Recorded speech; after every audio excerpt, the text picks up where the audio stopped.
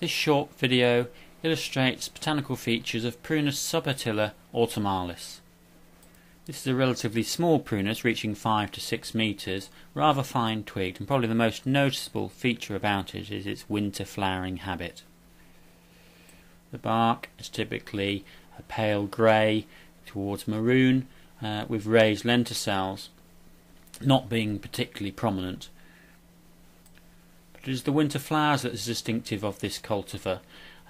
There are variations with double flowering, but the main quality of them is that they emerge from November through into March, so the flowers still persist after leaf emergence, and they are palest of pink and relatively delicate, but a very noticeable feature of the crown in the winter months when so many other trees and shrubs are dormant.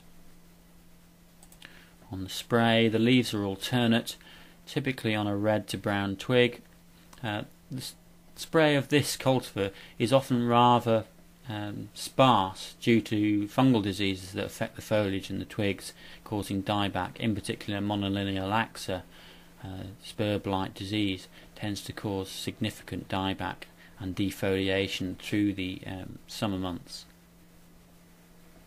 The leaves themselves are relatively small, ovate to elliptic, with normally significant detail of serration, quite fine serration to them, and being prunus, 2 reddened glands at the top of the petiole at the base of the lamina would be present. And then the winter buds, alternately arranged on a silvery to red twig, they themselves often having a pink tinge to them if they're going to be flower buds, and slightly pubescent as opposed to a lot of other prunus winter buds.